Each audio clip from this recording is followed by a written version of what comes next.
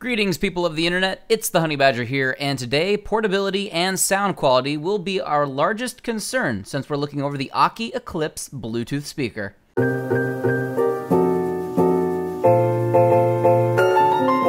The Aukey Eclipse Bluetooth speaker definitely has a premium look and feel in its construction.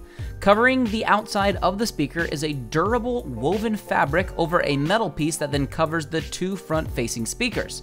Along the sides of the Eclipse are two more speakers that help handle the bass and do a very good job, I might add. More on sound quality in a minute. At the top of the device, we have the control interface, including the oddly loud power button, the mode button to switch between Bluetooth or wired mode, play and pause, and the volume up and down, which also works as a next track or previous track with a short press, or volume when you hold it down for a longer period of time. And on the back, there is a mini USB port for charging and an auxiliary port to plug into directly when you're not using Bluetooth mode, both cables of which are provided in the box.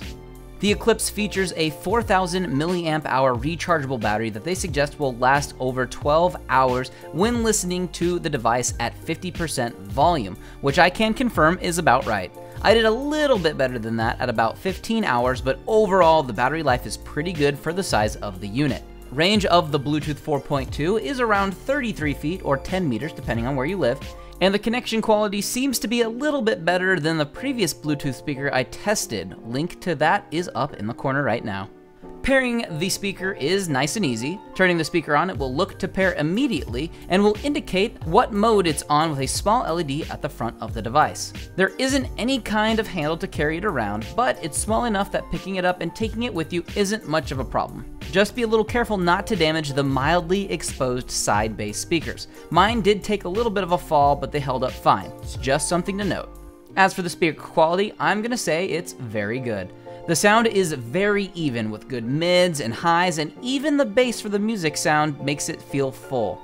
For its size, overall volume output is good, and as you max out the volume, it does a great job of not distorting or blowing out the sound.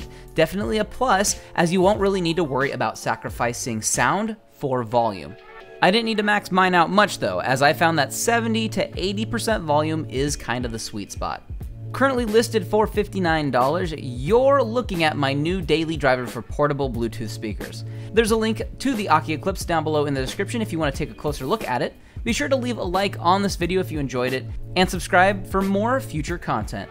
Thanks for watching, and I'll see all of you in the next one.